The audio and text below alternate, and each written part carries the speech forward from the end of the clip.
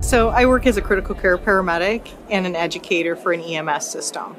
And I got into the medical field because I was working security at a park with a large lake and somebody fell through the lake. And I realized I knew how to do everything else to get the person to shore, but not how to save a life. So that's when I learned CPR and started becoming an educator for that, because what I was noticing around me is people didn't know how to do CPR. And so just the basic life-saving skills just weren't there in our community.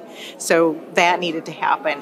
And then with the onset of the AEDs into the community, again, that's one more step to help people. I continue to do it because in 2010, my father cardiac arrested in the hospital while we were visiting my mother.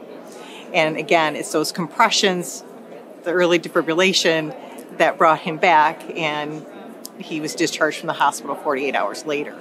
But during the course of what I do, I get the pleasure of seeing police officers who carry AEDs come, defibrillate, use the AED before I even get there as a paramedic, and I actually have an awake, alive patient to take to the hospital. But again, it's taking police officers, first responders to get there 5 minutes after the 911 call. If we have more people with more access to an AED and be able to do CPR, we would have better outcomes when we have those sudden cardiac arrests.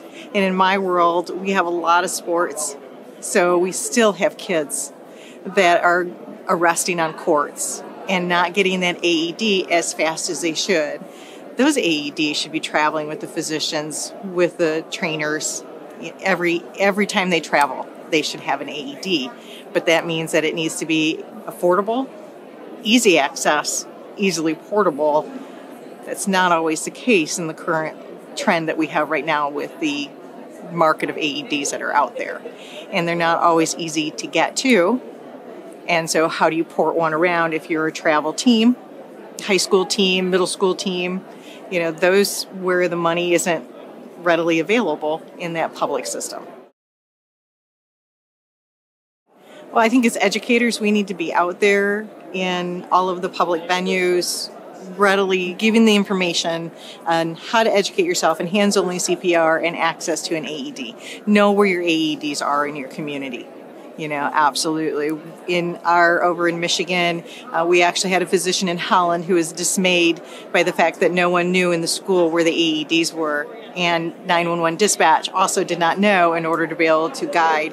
So he went through the community and marked out on a map where all the AEDs were, where they were located in a building, and he gave that to the 911 dispatchers. So when an arrest happened, people knew where to go grab that, or the 911 dispatcher could say, hey, this is where it's located, and you can go find it. And with our access, with so much portable cell phones these days, we should be able to have something like that flash up.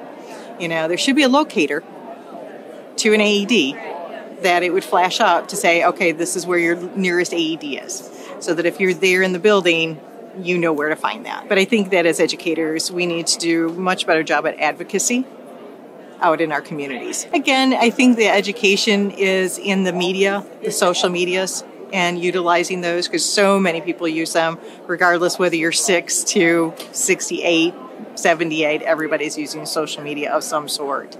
And it's ubiquitous out there, easily available. So I think we can do a lot more in the news feeds of giving out that information of the difference between a heart attack and a sudden cardiac arrest, that there is a difference and you can survive a heart attack, and you actually can survive a sudden cardiac arrest with having those AEDs immediately available.